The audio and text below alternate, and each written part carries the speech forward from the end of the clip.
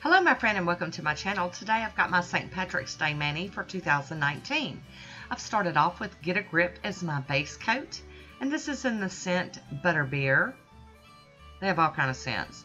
And here is, I think it's painted polish, and this is Celtic Crelly. I am so sorry I don't know the name, but it's just got PP on the front and I haven't used it in a year, so I can't remember. And I'm going to cap my free edge first and go in with my first coat of Celtic Crelly. It's such a pretty polish. Mine has changed colors. It used to be a pure white Crelly, and now it's kind of going a little off-white, but it is 2 or 3 years old now, so I'm okay with that, you know. And it's got all these beautiful little gold and green sparkles in it, little glitters. For me, it's just perfect for this time of year. I think it's just a great polish to use for St. Patrick's Day. Trying to make sure I get it all the way covered up. So I do think it's good at 2 coats. Hi Woody, how you doing? So there we go. 2 coats of Celtic Crelly. And now I'm going to top it with the Pro FX Quick Dry Top Coat. Going to get it to dry down so that we can do some more playing. I've got lots of playing going on today. We're going to be doing some stamping and some stencil work. There will be some good stuff, and then there's going to be a little bit of a fail in this video, but I share it all. Today we're using the Pro Collection XL02 from MoU London, the Nicole Diary Gold Stamping Polish, and this is NS03. There it is, NS03. And my AliExpress stamper and my clear jelly scraper. I'm using this kind of like woven knot looking thing image. I love it. I think it just spoke to me. It said it needed to go in my St. Patrick's manicure, so we're using it. I put that image on my thumb, and I'm doing my pointer and my pinky, cleaning that plate off with pure acetone.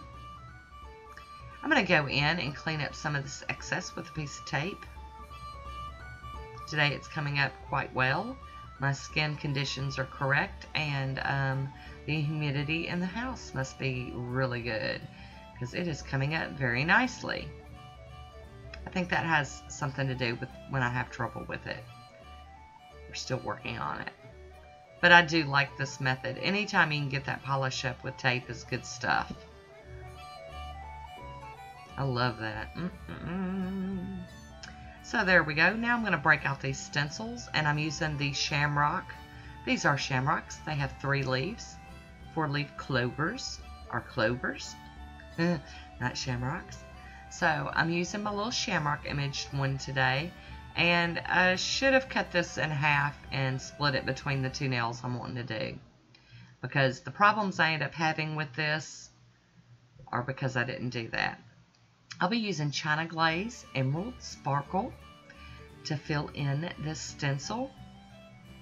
And I'm just going in and kind of brushing, dabbing that into all the little nooks and crannies.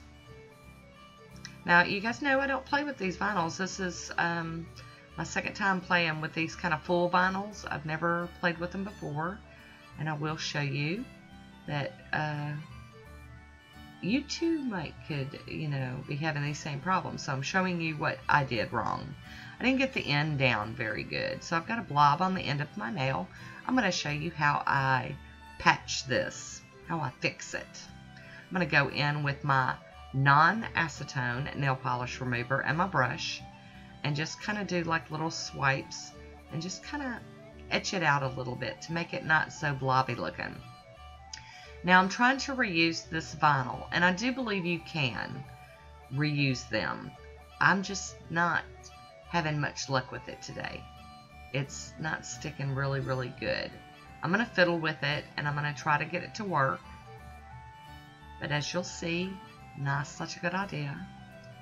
So now that I've shown you the 2 ways that I know how to use these vinyls, or 2 ways that I do know how to use these vinyls, I will tell you that my preferred method is making decals, because I don't have any trouble using one of those stencils over and over to make you know, like 10 decals without getting this bleeding and issues that I'm having.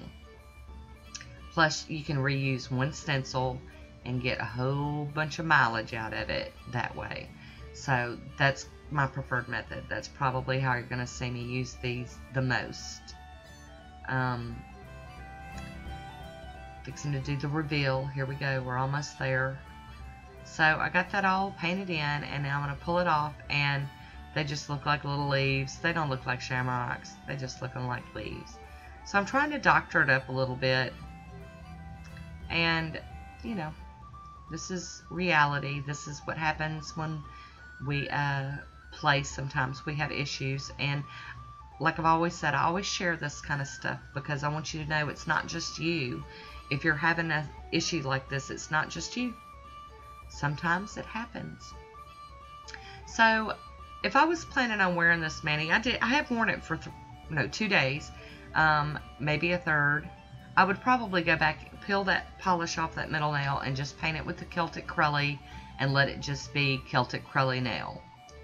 So I am topping this one off with some of the Vibrant Vinyls Fast and Hard Top Coat, making sure to cap my free edge. So I did tell you what I would do if I was planning on wearing this manicure and I wasn't happy with that middle nail. I would have pulled it off, repainted, and just wore it like that. So I do have a swatch photo coming up. I hope you enjoyed this one. Leave me a comment down below. Let me know what you think about it. And that is it for today. I want to thank you for watching. Until next time.